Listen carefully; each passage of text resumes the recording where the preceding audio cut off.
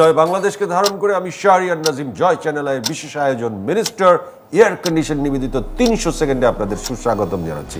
এই 300 সেকেন্ডকে অর্থবহ করে তুলবার জন্য আজ আমার সাথে একজন বিশেষ অতিথি, যিনি মেজর জেনারেল SM সালাউদ্দিন ইসলাম। আপনি একজন মেজর জেনারেল, এই শোতে কোনো আর্মির বড় অফিসারের এই প্রথম আগমন। অনেক মন্ত্রী এসেছেন, সচিব এসেছেন, সেলিব্রিটিরা এসেছেন, কিন্তু প্রথম কোনো আর্মি পার্সন এই শোতে এলেন। আপনি বর্তমানে বেবজার প্রধান নির্বাহী হিসেবে কাজ করছেন।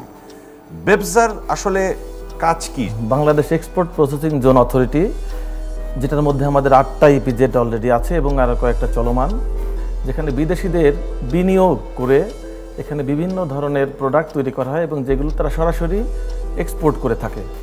এবং আমাদের দেশে বেবজাতে 38টি দেশ তারা অলরেডি ইনভেস্ট করেছে, যেখানে প্রতি বছর 5.2 বিলিয়ন তারা ইনভেস্ট করে এবং এক্সপোর্ট করে 7.2 বিলিয়ন $। 5 লক্ষের উপরে আমাদের শ্রমিক এখানে আছে এবং ডাইভার্সিফাইড প্রোডাক্ট শুধু আমরা গার্মেন্টসের উপরই নির্ভর করি না। আমাদের গার্মেন্টসের শুধুমাত্র 24%, বাকি 76% আমাদের গাড়ির যন্ত্রাংশ, ইলেকট্রনিক জিনিস, দ্রব্যাদি, ক্যামেরার অংশ, মোবাইলের যন্ত্রাংশ, ব্যাকপ্যাক, চুল, ফ্লাওয়ার, খেলনা গাড়ি, টয়েজ, অনেক কিছু আমরা তৈরি করে থাকি। বেজা এবং বেবজার পার্থক্য?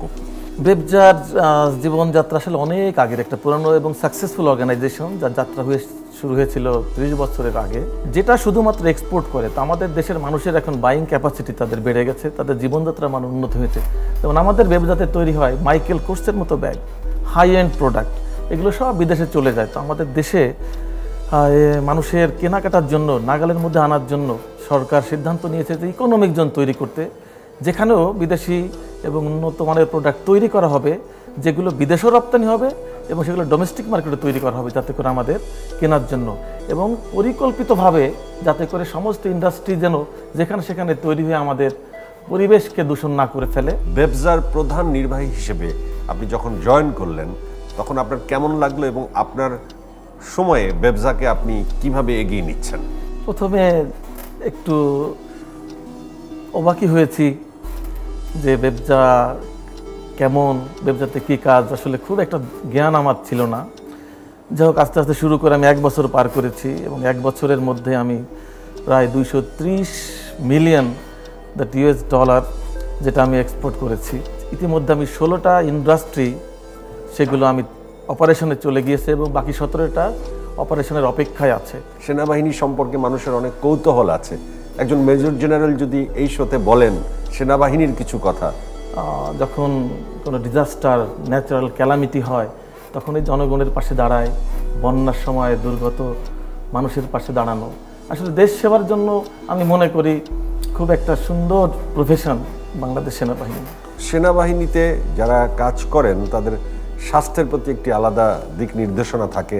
একজন মেজর জেনারেল, আপনি আমার মুখোমুখি বসে আছেন, কিন্তু আপনাকে দেখে অনেক কম বয়স মনে হচ্ছে এবং আপনার শরীরের এই ফিটনেসের জন্য এখন আপনাদের কি করতে হয়?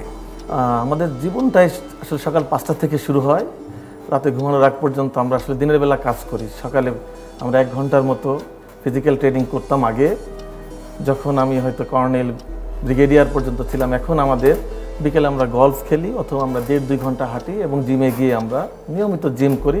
আর খাবার দাবারটা আমরা একটু বেঁচে খাই। বাংলাদেশে যে কজন বীর প্রতীক আছেন, আপনি তার সর্বকনিষ্ঠ একজন। এটার ঘটনাটা কি? এত কম বয়সে আপনি কিভাবে এটা অর্জন করলেন?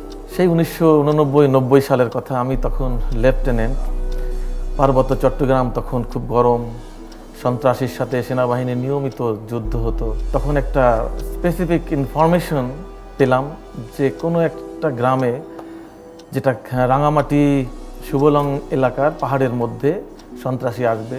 তো এইটার উপর ভিত্তি করে আমি রাতে সামান্য কিছু লোক নিয়ে নৌকায় করে এবং একটা স্পিড বোট নিয়ে খুব সাহসের সাথে একটা অপরিচিত জায়গায় সম্পূর্ণ সাহসের উপর ভিত্তি করে তাদেরকে আমি রেড করি।